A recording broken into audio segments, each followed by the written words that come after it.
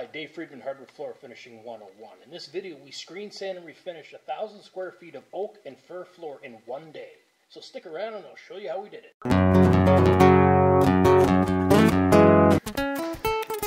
This job here, and this is just going to be a screen sand vacuum exact job. So we got about 1,000 square feet.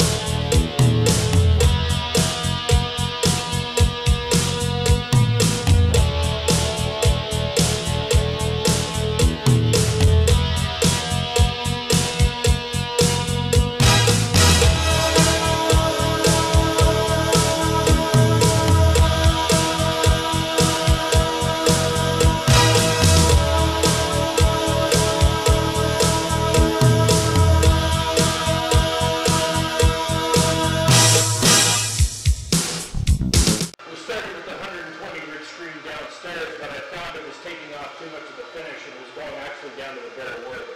So I don't want to do that. We're just trying to screen sand the surface here to take that, whatever the surface dirt and beverage spills or whatever could be on there.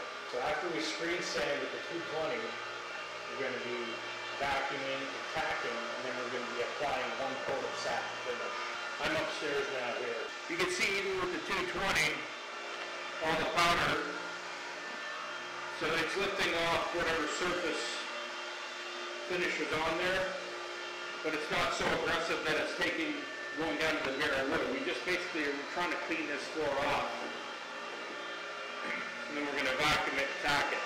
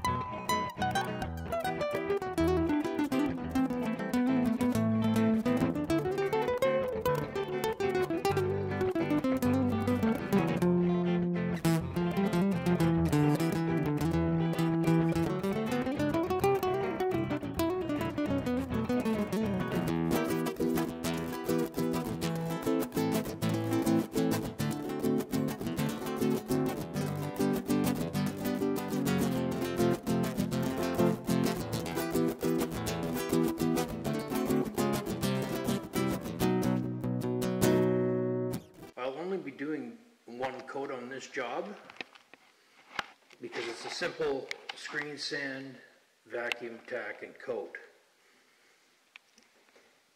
So that's why I'm laying on a really thick and heavy coat here. But it's just the one coat I'm doing. This is a rental unit, this house.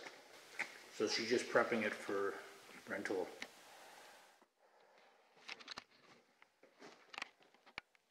When you're considering doing a screen sand and refinish of a floor, it has to be a floor that has been sanded and finished before.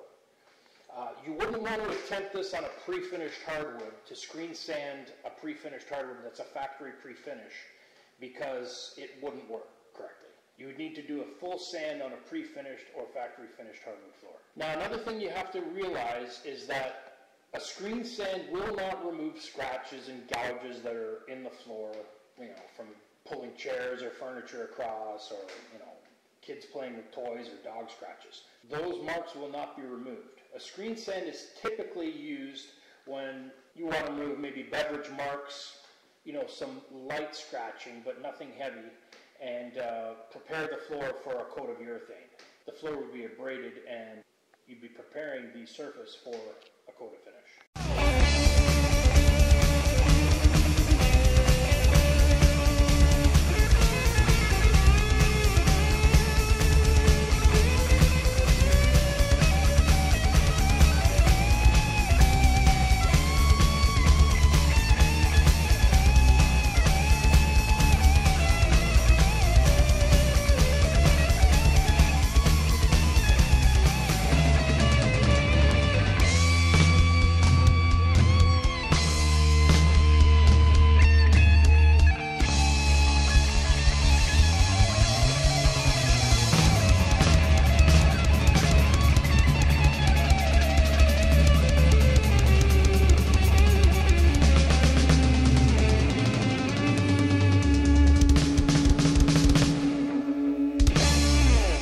I've provided links to everything I use in this video in the description below.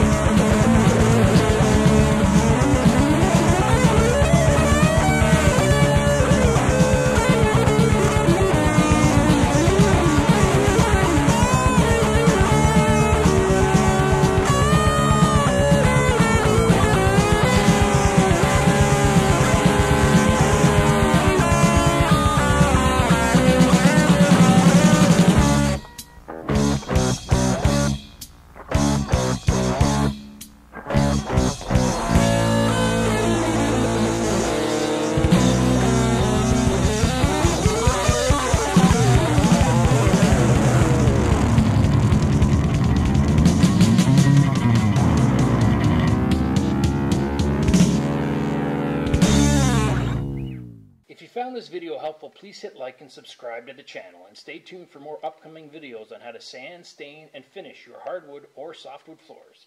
Dave out.